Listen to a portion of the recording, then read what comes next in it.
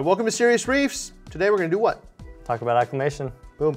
Not that like drip, drip, drip acclimation. That is like, I don't know, the thing that we learned 20 years ago. Yeah. There's so much more now. And what is the actual goal of acclimation now? So the goal is going to be to have 0 mortalities in the first couple weeks. So we're going to take you through everything from when you first get the fish all the way through actually putting it into your tank. 0 mortalities in the first couple weeks, because why? So the majority of losses are going to happen within the first couple weeks. You know, Ryan and I have both been doing this for a couple decades each.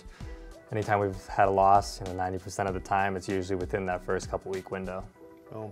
Yeah. If you make it through that first couple of weeks, that fish is very likely going to live many years, barring any other catastrophic event. And my personal goal is always to make sure that the fish lives longer under my care than it would in the wild, at least as close as I possibly can. I feel like that is a worthy mission. Yeah.